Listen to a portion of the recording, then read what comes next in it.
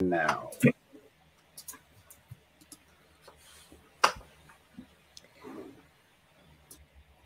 Good morning, good afternoon, or good evening, depending on where you are in the world. My name is Sharon Florentine. Welcome to today's DevOps.com webinar, Keys or Certs for SSH Access, and Why Should I Care? Brought to you by Teleport. We have an awesome webinar for you today, as usual, but before we get started, I need to go through a couple quick housekeeping items with you. First, please remember that this webinar is being recorded, so if you miss any or all of it, you'll be able to go back and watch it again. We will send you an email with instructions for accessing the webinar on demand, or you can always visit us at devops.com/webinars. We'll be there for you as well. We are taking questions throughout the presentation, so you can use the Q&A tab on your console to submit questions at any time, and we will do our best to get to as many as we can at the end of the presentation. Finally, stick around. We are doing our drawing for 4 $25 Amazon gift cards, so stick around to see if you are a winner. And with that, I am pleased to introduce to you today Alan Valancourt, a sales engineer with Teleport. Alan, I'm going to turn my camera and my microphone off and let you take it away. All righty. Well, thank you very much, Sharon and DevOps.com for allowing us. Hello, everyone. My name is Alan Valancourt, and I'm a sales engineer with Teleport. And so today we're going to talk about keys or certs for SSH access and why should I care. So as we jump into this, definitely love to get your questions and leverage our chat for this. And this webinar is designed to be informative and to help you learn a little bit more of what's out there and what you can do. So before we begin, I always like to throw a little bit brag on my family and my kids. So, you know, I'm the guy on the right with the cheesy grin. I got 2 boys and my wife of almost 19 years. This year, we added a new addition to our household. She's a little bit bigger than that. It's a schnoodle, one of those many breeds out there, a schnauzer and poodle mix. And then, of course, you know, a little geekery for us tech geeks out there. And love to hear it if anyone else is a speed cube collector or solver. It's something I picked up a couple years ago, just when I was on long calls or training sessions. That became my fidget cube. And then it became almost an obsession to start collecting these. And there's just something therapeutic about speed cubes and figuring that out.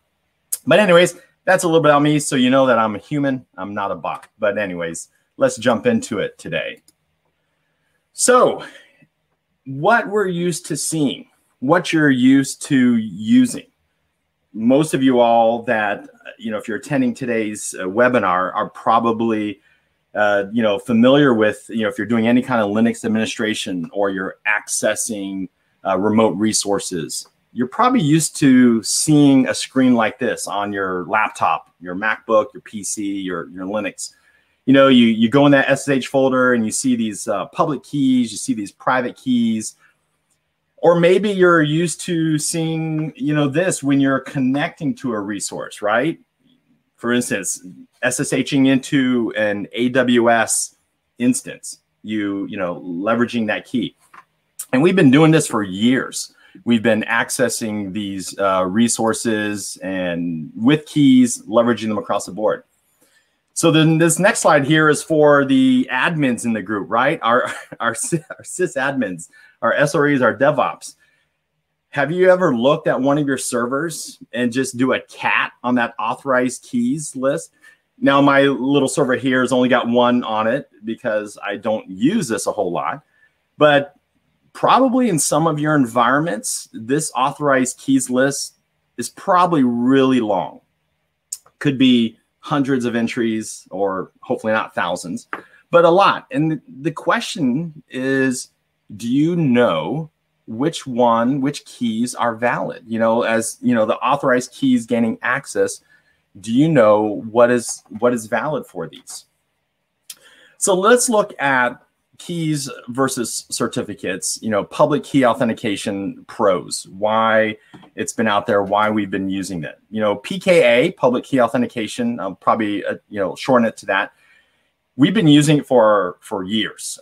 As long as I've been in IT, and it's going on, wow, well over almost 20 years now, we were using that. Now, prior to that, you're using tools like rhost or even usernames and passwords. But for years, as OpenSSH has stabilized and standardized, we've been using public key authentication. You're using it today, probably, and that's why you're on this webinar, because you're like, hey, I'm using this, but I've heard about this. PKA is not going anywhere anytime soon because it's been around and it's very mature. The initial thoughts behind PKA is really security as a motivator. Why are we using public key authentication? Well, we're doing it because we don't have to worry about usernames and passwords. We don't have to use rhost and on that line. So we're using the public key, just to make it a little bit easier from that piece of the puzzle. And of course, with PKA, you can automate those processes. And if you're using GitHub, using tools like Ansible Tower, CI/CD, Jenkins, a lot of them, it gives you options for potential username and password. But a lot of them would prefer or highly recommend using a public-private key. In fact, GitHub, I believe, is one of the ones where it's almost, you can use username and password, but it's really highly suggested to use a public-private key in order to commit your code up into GitHub along that line. And of course, keys are really easy to create and deploy. If you've been doing any kind of key work over the last couple of years, really, this is the command: SSH-keygen-T for the type, and then what you want. Now, I've got ED25519 here. That's probably a whole nother webinar and topic on cryptography, so we're not going to go into that. But personally, when I build a key out, I'm going to use the ED25519 algorithm. And, just because it's probably a little bit more secure and recommended across the board. And of course, it's hard to find systems today that do not support public key authentication. Pretty much any Linux system you have, routers support along that line are using PKA as your kind of default way to get into a system. So my first meme here, always try to make things a little bit more exciting when we're building out slides. So why change from keys to certificates for authentication, right? Keys are superior, so it changed my mind.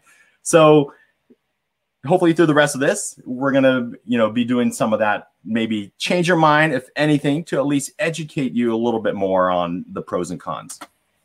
So let's jump in quickly here to the potential cons of public key authentication. What happens when your user or you moves on to a new job, a new role, etc.? Think about that, right? They have a laptop, they've been doing work, and then they get promotion, or they, today's very tight IT market, software market, dev market. They say, hey, I've got another offer, I'm headed out. So what happens then? What if their device, their laptop, since so many of us are working out of laptops, we're working remotely, we're working distributed, working out of a co-working space, maybe a coffee shop. What if their device is compromised or stolen? Now, granted, a lot of companies are implementing, device level encryption and security on that. So if something gets stolen, everything on that drive might be encrypted. So there's some security there. But maybe your environment, that's not the case, or just haven't gotten to it. So this article from OpenSSH, SSH.com, I got it linked there, talks about these stolen and misused keys. And just to summarize it, and you can read it there, is that in a financial case, they had 3 million keys, 750,000 distinct key pairs from 15,000 servers. Another case, 4.5 million authorized keys from 100,000 servers. Just kind of let that sink in a little bit. Start calculating in your own mind, maybe your own environments. How many keys do you have? How many resources are you accessing? Maybe you come to us, or you come and say, well, we're not that many. We only have 500 servers. We're small, fry in today's world. 500 servers is not a whole lot. Maybe you only have 30 developers or sysadmins or SRE or DevOps. So you're like, you know what, that's not that many, 500 servers, 30 devs, it's only 30 keys per server. Well, you multiply that out, guess what? Now you've got 15,000 keys that you're going to have to manage across your environment. And that's with a small case. So you can see how that can scale and becomes a significant issue as your company grows.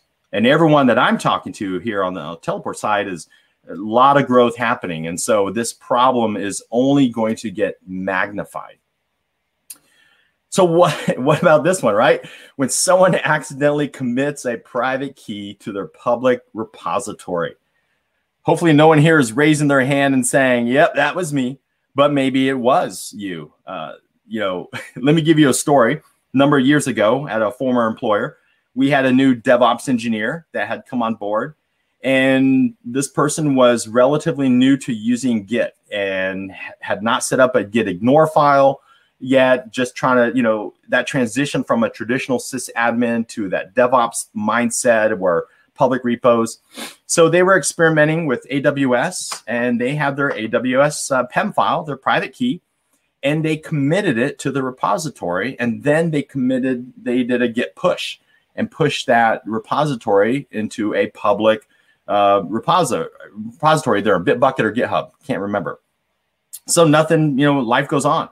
Within minutes, we started getting emails and notifications from AWS that servers were being spun up. So a couple of us dropped all hands on deck, the fire alarm going off, started looking at all our AWS accounts, and every data center that AWS had at that time, which was 30 some data centers, servers were being provisioned with this compromised key.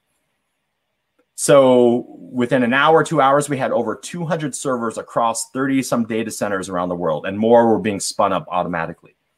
That's how fast this happened. So we were able to go in there and mitigate it. We disabled the key, nuked it, stopped it from coming in, and then started deleting all these servers. And then, of course, had to work with AWS because within minutes there was a couple $1,000s worth of extra charges put on our bill because of that. And it just shows how fast that private key, when it was compromised, was able to be leveraged by bots and bad actors across the world. Now, granted, since then, GitHub and other places, they have a little bit more better security. They actually have scanning that will go and say, hey, this file looks like it's a public key or private key, and they'll actually help prevent some of that, which is great. But 4 or 5, 6 years ago, some of that didn't exist. So it was really more of a user piece there. So, if you have a key that's across like our SSH.com article, 15,000 servers, there's a potential security issue that could happen within your organization. The other big thing, right? Scaling out key deployments can be really challenging. Businesses are using homegrown methods to rotate keys or commercial open source vaults to manage this. In the place I used to work at, where there's only 8 or 9 of us developers and admins, we had 80, 90 servers. So what I wrote was an Ansible playbook. So I would email the team in Slack or email said, hey, send me your public key. And then I'm going to add it to our Ansible files. And then I'm going to run an Ansible playbook and then just update servers with it. So it was really, homegrown method because there was a lot of validation. It didn't matter. I just basically blank, they sent me their public key. It went on to every server we had. And you can see, looking back, definitely not a high security, thinking on that point, but it was quick. It was dirty. And I talked to a lot of customers. That's what they're doing today. The issues that they're facing is this scaling out piece of how do I manage public key infrastructure authentication on a large basis, and can get a little bit more challenging. Of course, then on top of that, keys don't expire, as evident, just how keys are built. So if you have a key on your laptop, ID RSA, you might not know what it is, but it's never going to expire. So wherever the private key lives, that resource, you can gain access to it. You can go into AWS and, it gives you some credential rotation information, how long ago you've rotated that. And so a lot of these places, you have to rotate your credentials or rotate your keys manually just because there's no, keys do not expire off the top. Oh, went back there. Let's go forward. So did you know, as we transition here, that OpenSSH, which is pretty much the de facto way of accessing resources across the internet today or wherever we're at, added support for SSH certificates back in version 5.4. So here's actually the release notes. If you read it there, add support for certificate authentication using minimal OpenSSH cert format, contain a public key, identity information, some validity, can be generated with SSH keygen, and then trusted with authorized keys. So here's the big thing.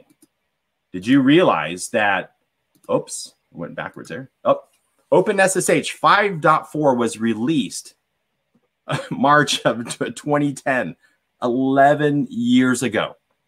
So let that sink in. So we've had the ability to use SSH certificates within our environments since 2010.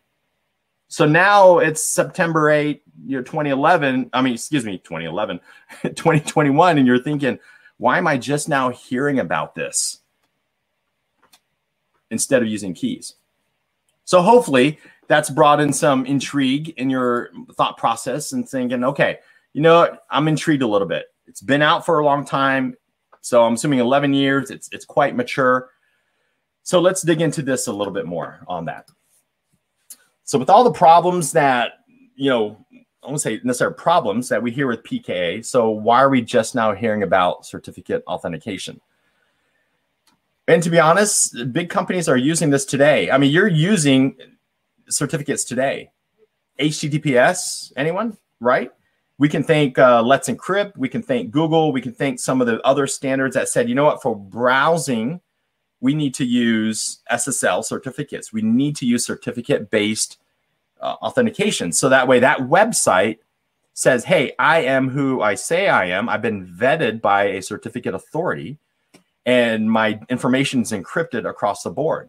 So in essence, HTTPS is web standard, even though that's not an SSH certificate. But the idea is the same. There is a bit of a learning curve, and we'll show that because I'm going to do a little bit of a demo here to kind of show you how this works. But it does pay off in the long run as you delve more into this. Companies are already using certificate authentication today. Companies like Netflix. Excuse me there as I grab some water. They have an open source tool called Bless, and it's basically leveraging SSH certificates to access some of their resources across the board. Lyft as well, and a host of others that are using that. But really, I think the big thing is just that general lack of understanding and knowledge around certificate authentication. We go, sysadmins, your DevOps, you're busy. You're trying to put out the fire. You're trying to upgrade. You're trying to update. You're working maybe with manpower shortage. And so taking that time to learn something new and gaining that knowledge around certificate authentication takes time out of that you don't necessarily have today. And, can get really, labor intensive on that. And then there's also been traditionally a lack of good tooling around provisioning, storing, auditing, rotating of certificates. You can Google it right now. You got Bless and some of those products out there. But traditionally, there has not been a lot of really good tooling around that. A year and a half, 2 years ago, you would ask me about this. I would have been like, what's SSH certificate? Now I'm on this other side. I understand it. But being in that production world, I'm like, man, that would have been amazing to have a couple years ago or to understand that, but just not having the correct tooling around that.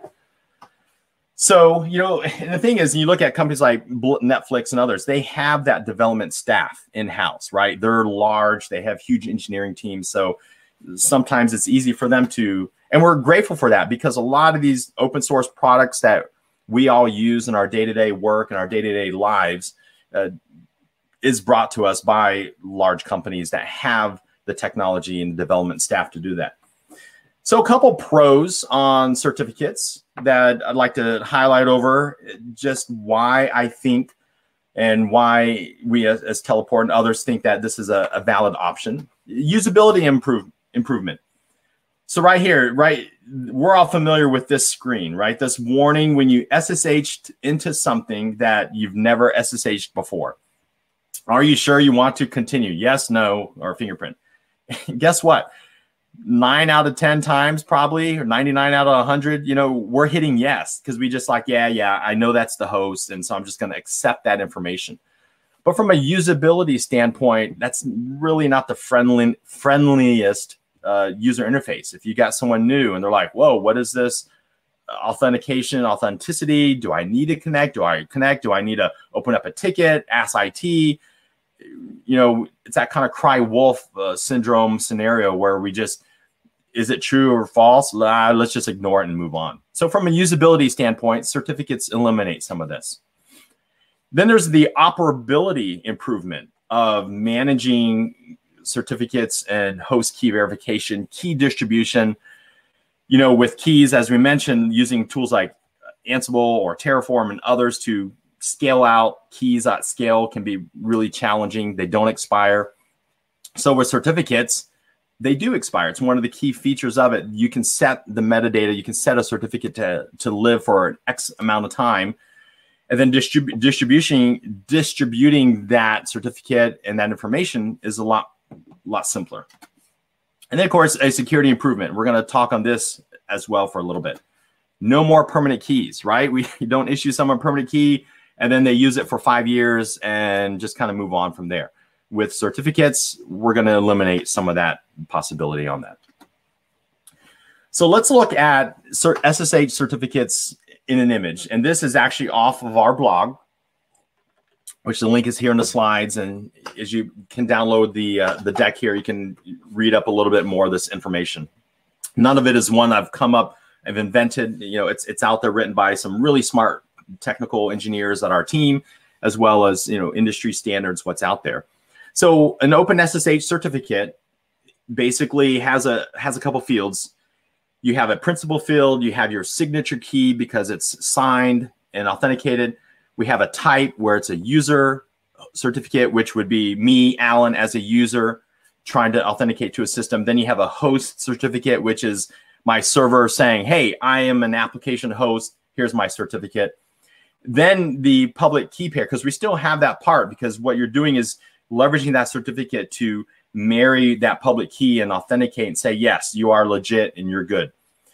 A valid after and before time. So this is probably one of the bigger strengths of SSH certificates is that you can set them to expire. By default, if you roll one out, it's not going to expire. So that would be a bad security practice. So you want to have the ability to have short-lived certificates that are valid from a certain amount of time, certain amount of day, and then they expire. So anything after that time would require additional requisition of a new certificate. Critical options there, the key ID for log messages as things come across. There's a little ID so you can identify what that is. And then another cool thing is optional SSH extensions that tie into with OpenSSH that say, hey, no port forwarding or no X11. There are some extensions that you can assign to SSH certificates that help lock down and secure some of that. And of course, our CA issued signature for everything to make sure that this is signed and sealed and valid. Because if someone tampers with a SSH certificate, it breaks that signature, invalidates it, so you know it's been tampered with and is no longer valid. So let's dig it a little bit more deeper as we kind of start getting a little bit more into the weeds here on certificates. So we're going to do that for the next couple slides here. So what does it entail here? We've got certificates require a CA to own the public and private key pairs to generate that certificate. So you have your own CA, whether you build your own CA or however you do it. From a cryptography standpoint, we're not really adding anything different. We're not changing how those are encrypted, still using ED 25519 or RSA or something along that line. And as I mentioned, if a certificate is tampered with, it does break that signature and it does invalidate the certificate, so that there's some security around that. And of course, one of my favorites, certificates can be set to expire. Probably one of the best features of leveraging that is being able to expire certificates.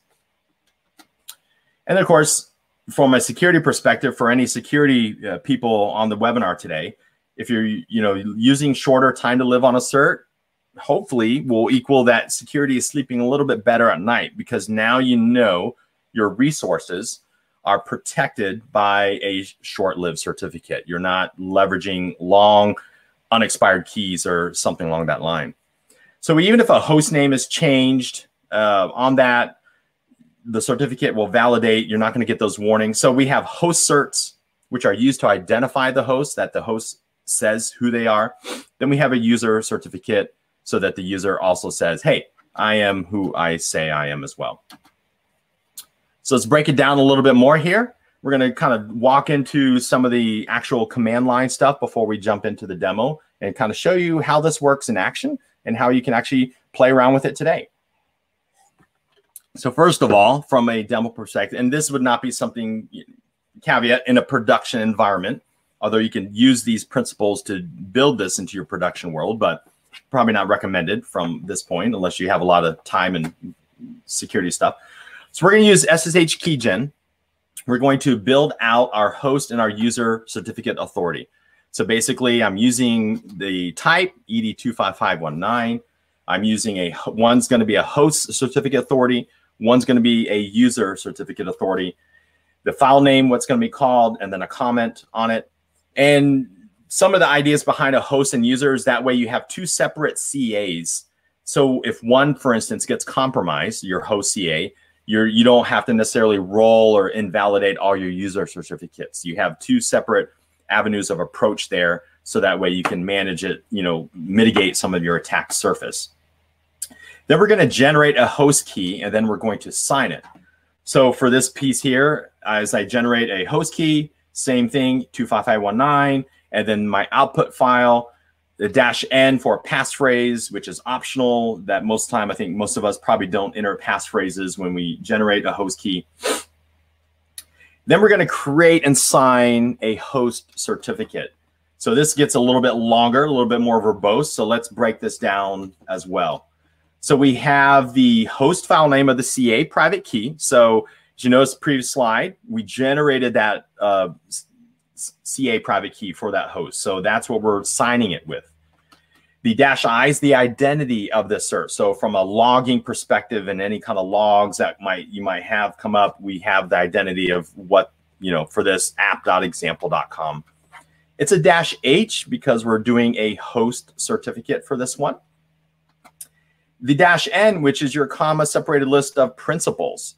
So this is required because you could have, in this example, we got a fully qualified domain name, we've got localhost, we've got app and app node. So if something matches this list of principals from a host certificate, from a, hey, is this, if I try to connect as app2 to the server, it's going to see that in its list of principals. That's not the host, that's not valid, so it's not going to let that connection go through. Time to live, so hours, weeks, years, that you can set that. In my instance, I have a +2 hours on this one. So when this certificate is built, it's valid from the time it's built up until 2 hours, then it'll expire. And then the name of the public key that I had generated as well, so we can sign it and build a cert based out of that. So we're going to do the same thing with the user certificate. So the information is really pretty much about the same. The only thing we don't have is a -H because it's not a host certificate. So, but we're using the user key, and we're going to sign it with our user CA. The information tab as a just calling app, the identity of that. So it can be like a username, John Doe, however. The principals, as an example, Linux usernames. So if you are using this to gate access for SSHing into a server, so you want to have a potential list of principals for that. EC2 user if you're using AWS, Ubuntu if you're just kind of generic, Ubuntu user, something along that line. For this validation time, we're doing a 30-minute cert. So this is a different time length than the other one. And for the certs, kind of digging into this a little bit more, it can be even pre. So I can do something with an example of a -4W colon plus 4W. So that was valid from 4 weeks ago until 4 weeks ahead. And if you look at the documentation using like explain shell or something on SSH keygen, look at the -V options. There is a whole really granular level that you can go for what range and how you can make your certs valid for an X amount of time. For our instance, we're keeping it pretty short here for a demo purposes. All right. So let's continue on here. So we can now view those certificates. So if you don't believe me and you want to say, well, did this really do anything? You're going to see where it took that pub file and then appended a -cert to it. And if you actually view that certificate, you're going to see something like this in your command line terminal that looks like this. So a -L-F, I'm inputting the cert, and it's going to display back. And you can see where this one is the host certificate, identifies it right there, and has a valid time to live. So this one's valid for 2 hours. And then the principals that it's valid for, which host it can kind of listen to and go from there. So that's it. So you're probably like, whoa, that was a lot of information. What do I do? Well, let's throw up my my cat here. I do not have a cat, and this is probably the only way I'll have a cat is through hacking something. So let's transition here to our cert piece, and we'll go, and I'll start showing you how this works. So my screen's getting a little bit busy here. I have an open source project that is linked here into the slides that you will all be able to go out and download, fork, clone, have fun with it. That kind of walks through what we're going to do is basically we're going to demo some certificates using Docker Compose. In essence, what we have is 2 containers that are going to be built. We have a Bastion container and we have an application container. And so we're going to proxy jump from one to the other.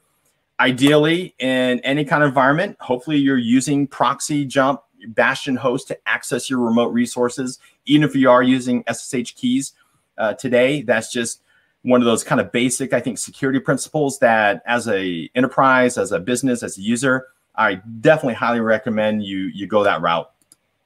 So you can see here in my Bastion Docker file that I'm using Alpine, but you can see where I'm generating my host and user certificate authorities. And then I'm generating my host key, and then I'm signing it right here with a 2-hour window for that host certificate.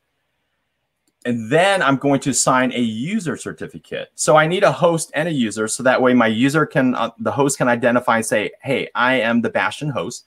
But then I also need a user certificate so that user who authenticates has the right cert. So the user cert is going to be a 15-minute certificate from this piece of the puzzle.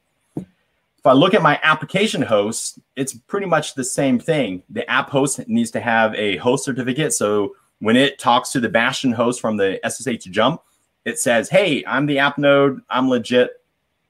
And of course, for a user, we're actually only going to do a 5-minute certificate because hopefully if it'll time out here, I'm going to show you what it looks like with a 5-minute certificate, what happens afterwards.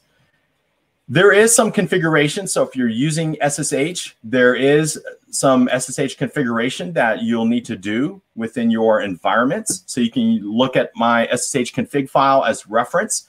And we didn't really dig into this in the slides, but some blog articles links a little bit more what SSHD flags you need to set. We're trusting, the user cert here, the host certificate, what we're, asking for. So we're kind of going on that.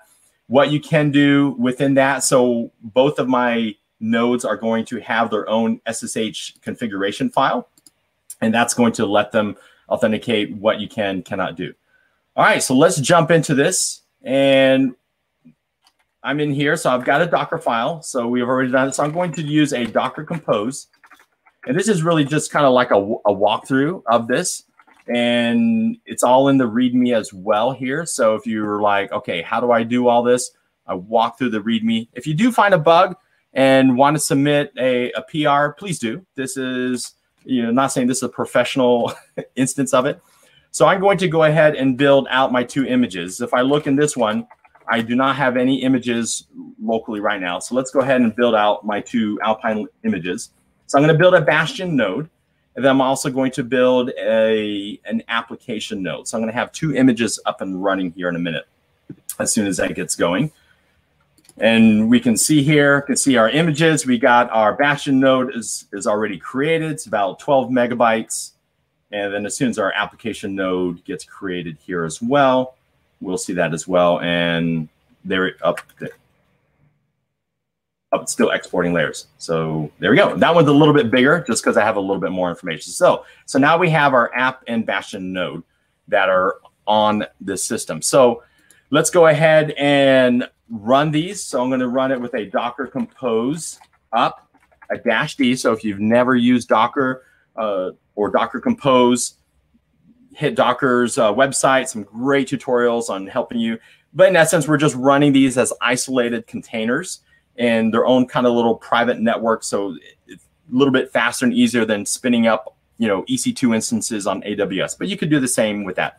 So we're going to fire up our network here. So we got an app, it's creating it. We got a Bastion, and we have a little bit of a network here. So if I do a Docker PS, I can see that I actually have 2 servers, 2 containers up and running, a Bastion host and an application host that are running. The Bastion host is listening on 2222.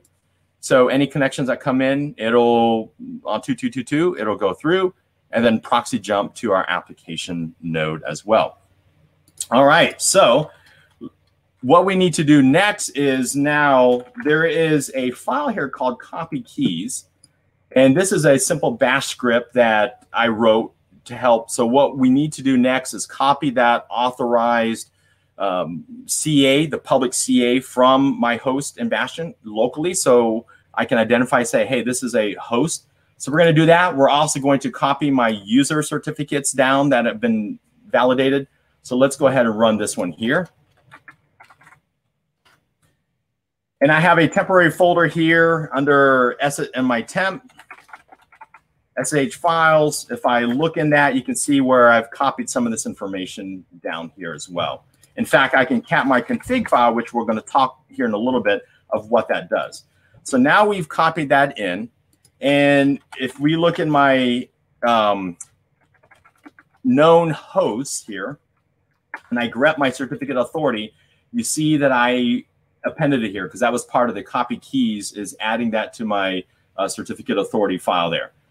All right, so let's go ahead and connect. And first of all, let's go and take a look at this and see what happens when we connect. So let me do a Docker logs. I'm going to do it on the application host, my Bastion. So we've got both of them are listening, waiting for connections across the board. So going back to my configuration file. Oh, wrong one here.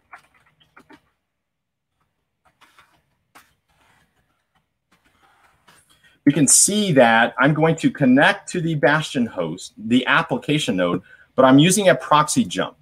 So I'm using my identity file as my app user key and logging it as app user. And so what it's going to do, it's going to leverage that short-lived certificate that I generated for this. So we can actually go look at this short-lived certificate right here, and you can, if I be in the right folder there,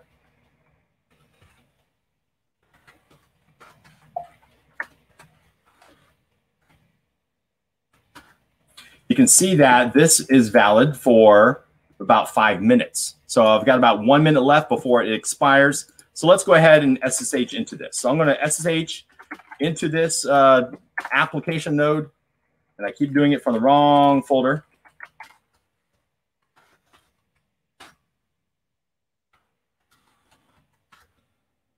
Try that again, and boom. So what just happened? I'm on the application node. If I type in dad joke, guess what? I've got an app that ran, and there we go. There's our daily dad joke. So what happened all this time? You saw some logs come across my two screens here. So we see that the Bastion accepted a certificate because I authenticated as that user. It says, hey, we have a certificate, it's valid. We have the app user certificate that also was able to log in as well, which is cool because it's using that instead of that, public-private key. Now, if I exit out and my certificate, I believe, should be expired because it was a 5-minute certificate. So if I try to authenticate in, actually this one is still valid, hasn't fully expired yet. So if I look at my verbose logging from the SSH side here, we can see where it talks to the Bastion host. It actually displays all the principals that are listed with it, as well as the app host, because it's doing a proxy jump. And it's saying, hey, it's app example, localhost, app or app node.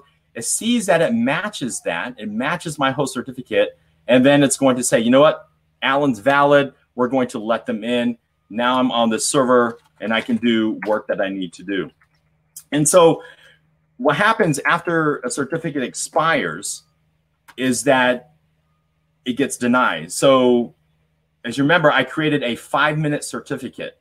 So now I just try to connect and all of a sudden I'm getting a permission denied. So if I look at my certificate, you can see that it accepts it. It sees that it all should be good. Everything looks like it's legitimate. But here's the key piece right here. My certificate is invalid because it expired. So remember, I created my Bastion certificate. It was 15 minutes. So it's still valid. But my user certificate as a user was only 5 minutes. So now I have lost access to my server.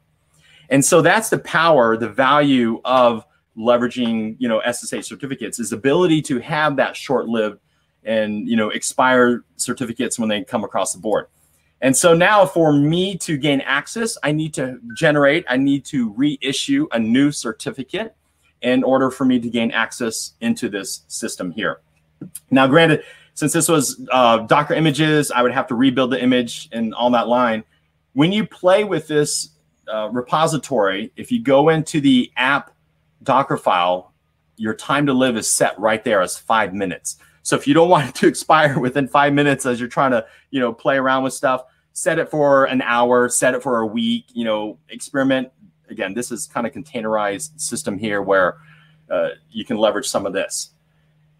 So there you go. I know that was a lot and probably brought up some more questions on that. Like, okay, that was cool. I'm using certificates versus, SSH keys. And again, how do you get started? Let me throw this out here. So this is my GitHub where I have this demo. There is 2 branches for it. So there is a regular branch, and then there's a branch called 30-minute cert demo, and that's the one I use today. So feel free to fork and go to this branch and leverage that to play around and start learning, experimenting how you can start using something like SSH certificates as well.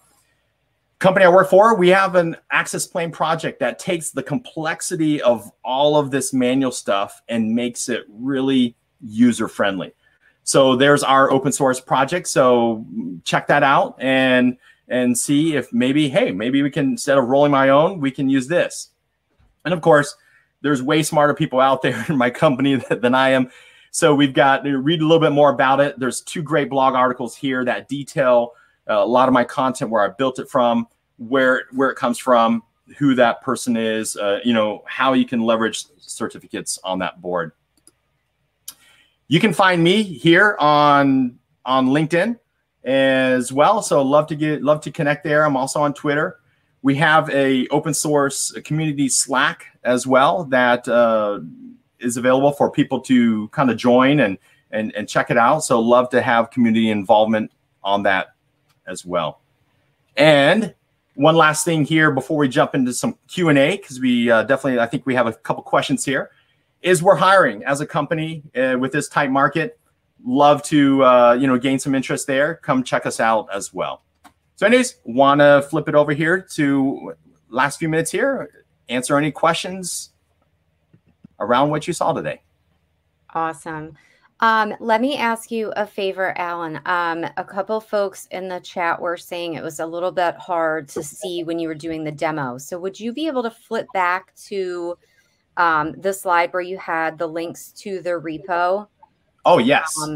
Awesome. That way, apologies to those folks who weren't able to see. So hopefully, if you take these links and we will, well, there they are. Sorry, it was taking a second to load for me. You'll be able to go in and see the repo that Alan used in the demo from there. Hopefully that will be helpful. All right, Q&A. So let's see. Oh, and I'm getting a little echo here. I apologize for that. So question here, is certificate better than key? Which is more secure? Sometimes with a VPN, SSH does not work, but then is it secure without a VPN? So that's a great question. And, VPNs have their time and place, and VPN is, you can use them in both, but there's complexities. I guess it sounds like you've encountered some of that where you're trying to VPN and then SSH doesn't see that. SSH certificates is not a replacement for an enterprise tool that you might need, like a VPN. If your company needs it, and that's a discussion kind of out of today, you still might have to have that. But what the SSH key piece does, and our product, Teleport, which is the open source, it helps reduce some of that complexity of adding another layer of security on top of that. Because if you have a good SSH certificate, authority, and system set up, in essence, your connection to that is encrypted, it's secure, and technically you do not necessarily need a VPN. But again, I think it's a little bit more deeper discussions that would have to have with technical teams and security teams across the board. Okay, gotcha. Thank you. We have a request for you to flip to the slide with the contact information. There we go. There we go. Hope that is helpful as well. And folks, just you can grab the slide deck here under the handouts tab. The whole deck is there, so you can go ahead and download that too, so you've got it. All right, let's move on here. Does SSH work for all situations? Ooh, great question. That sounds like a loaded question there. SSH, most devices, and this is where, like if you have routers and switches that leverage SSH, and you can do that. So if you have the ability, that router or switch, to support SSH certificates, then you could leverage SSH certificates probably to gain access to those systems there.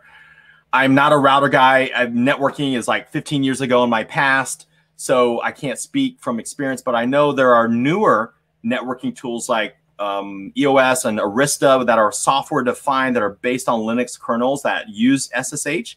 So there's a really probably solid possibility that you could use keys to do that.